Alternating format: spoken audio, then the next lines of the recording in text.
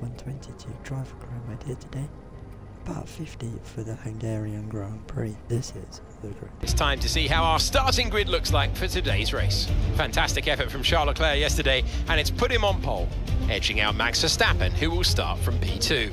Moving on to the rest of the grid, we have Norris, Perez, Pierre Gasly and Sainz, Albon, Russell, Ocon and Kevin Magnussen, Oscar Piastri, Ticktum, Mick Schumacher and Tsunoda, Fernando Alonso, Stroll, Robert Schwartzman and Nicholas Latifi, Joe and Brown. That's it then, it's time to go racing as we head down trackside for today's race. So as you've seen from the grid there, we are starting right at the back, P20.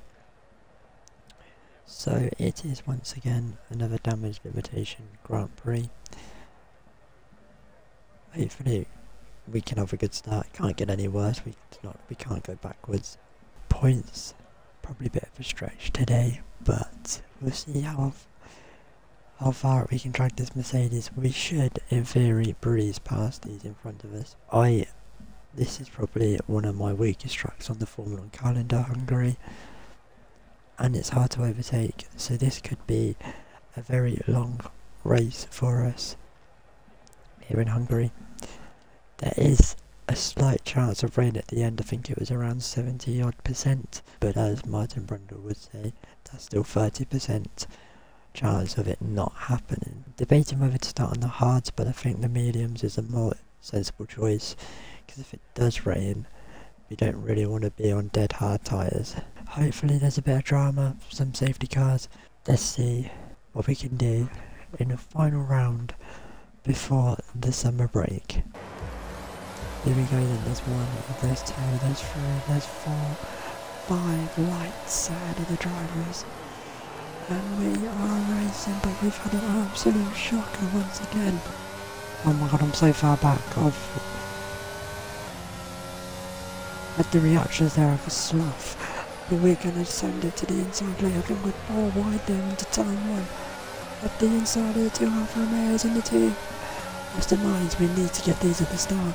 But we're boxed in from Stroll, Latifi. We're going to try keep it pin running outside.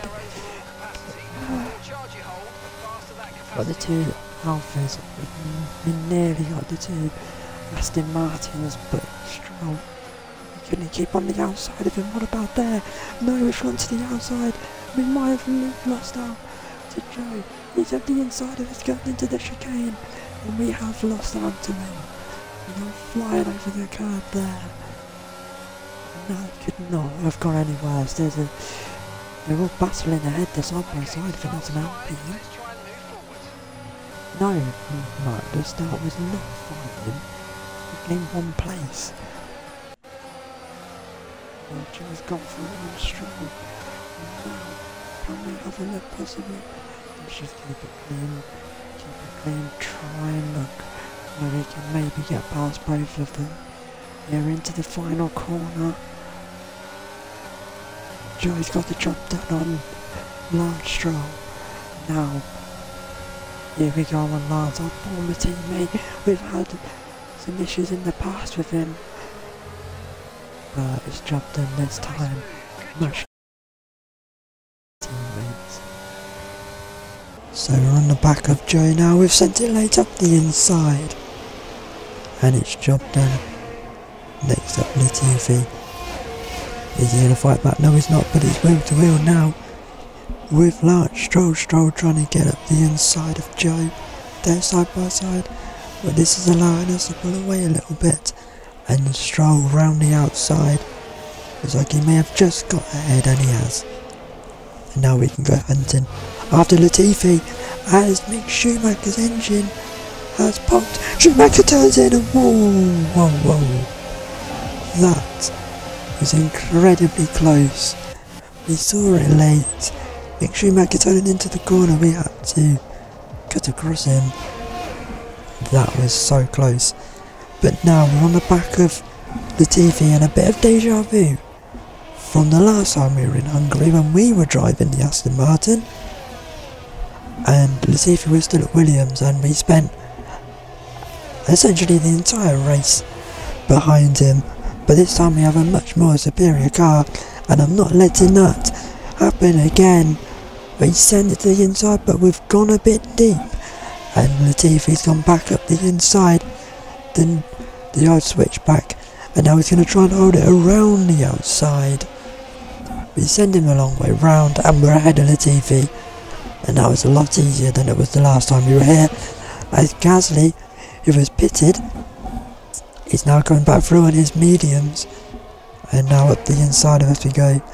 We're not fighting him. He's very much not our race, but I'm still not going to make it easy for him as he goes sailing round our outside at turn 2. We tried to square off turn 3 to have a look back at the outside, but he's gone, and he's not our fight today, as this is Perez from P3. Perez's engine, bit of smoke there, and it has popped, and with his teammate Verstappen leading the race, that could raise concerns at Red Bull. But Perez is out of the Hungarian Grand Prix. On to lap 16 now, and we were just going about our business. Albon had got his way through as we come in to make our one and only stop of the day onto the hard tyres. We didn't really have the pace for those in front, but we were so much quicker than the Astons and the Alphas behind us. But we come out then in a 16th place, and we've got a job on our hands now, as this is Tsunoda, who we were just about to stay in touch with. He was 6 seconds up the road. He spun out, and I think there was a little bit of contact with the barrier. This is a replay. He lights it up coming out of the chicane, and that means it's gone from about 6 seconds up the road to around about 2.5. Please something a bit interesting happen. Oh, hello.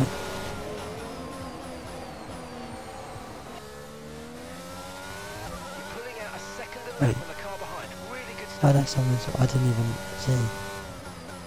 That's a spinner. And it is Ticton. So Ticton had spun in front of us, and my prayers were answered. There's a bit of drama, but it's a big spin for Ticton, and has to do a 3-point turn. But skipping all the way onto the final lap, Max Verstappen is going to win the Hungarian Grand Prix to extend his lead in the championship. Leclerc comes home for P2. It's another podium for Lando Norris and McLaren. Couldn't get Tsunoda in the end. We're going around the second to last corner. So into the final corner, we just couldn't catch Tsunoda in the end. Got it down to around the second half, but it's a disappointing day as we finish P13. See you in Park Ferme. Red Bull put up an outstanding fight for the front position today, and it's great to see it paid off for them. They do so much for the sport that you can't help but be delighted by today's race win.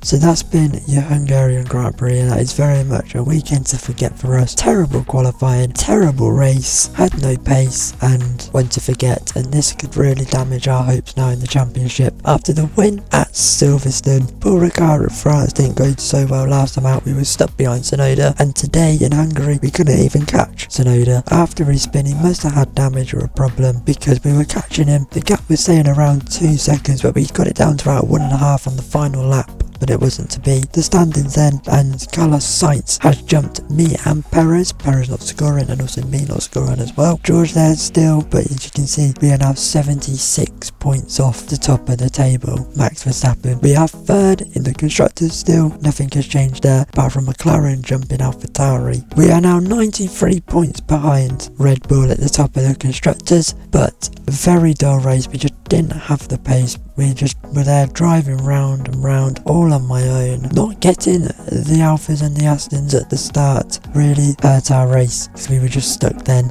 We didn't have the pace for those in front. I hope you enjoyed it. I was going to do a break for F1 Manager, but being as the new F1 game is on the horizon, we need to get this season done. So the next video will be in Belgium. Goodbye.